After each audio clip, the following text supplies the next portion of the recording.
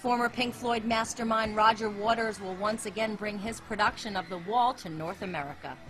He'll start the tour September 15th in Toronto, Ontario, and Chicago, Philly, and LA will so far enjoy 2 nights with the production.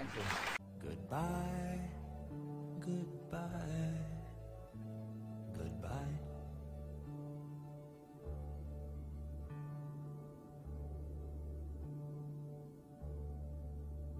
It is blown across the ocean.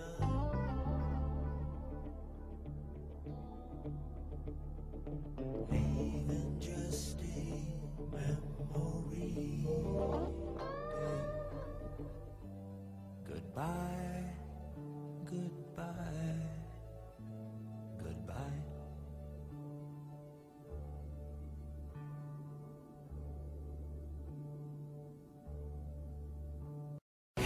1980, he built the wall with Pink Floyd.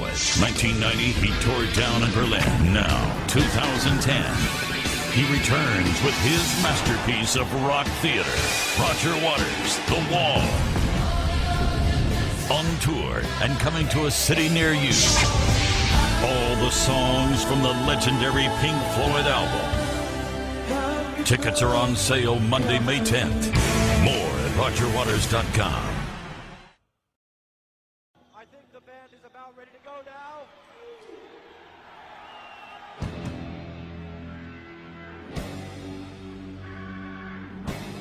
The reason that I designed this show all those years ago was because I had become somewhat disaffected by doing gigs in football stadiums in front of large numbers of people who I felt were not really engaged in the same thing that I was engaged in. I thought of doing a show where I built a wall to express the feelings of alienation that I had from the audience. I've still got a bit of paper somewhere. It's this drawing of an arena with this thing across it. Day after day. A lot of the story relates directly to what was going on in my life. I had some pretty dark and desperate moments all those years ago. When the first wife left, over the phone, I was devastated. I did sort of bounce off the walls for quite some time. I didn't ever smash up a hotel room or throw TV out the window or anything. That was Led Zeppelin. Bless them. Thank God. If there was a God, you know, which there isn't. You start finding parallels in other people's experiences. The separations that you might feel from things that might be important to you, symbolically represented by this wall that is separating you from the band who are playing the music.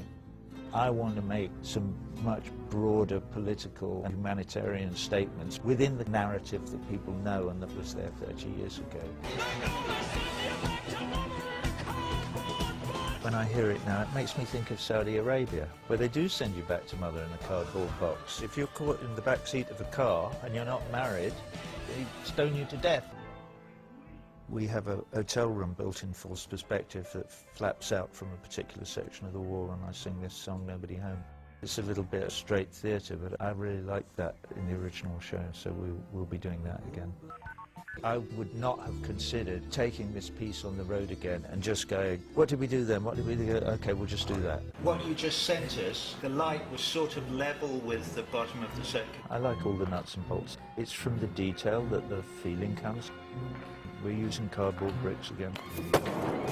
When we did it originally, we had 3 35mm projectors, and we projected 3 separate 4x3 frames across 80 feet of wall, and then the rest of the wall had nothing on it. In this production, we're projecting across 230 feet, across the whole width of the wall. It looks really beautiful.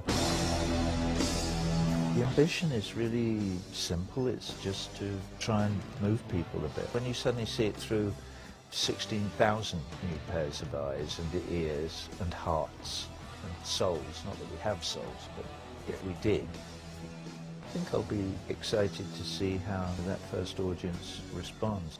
Just hope they don't sit there, you know, sort of going, what the fuck?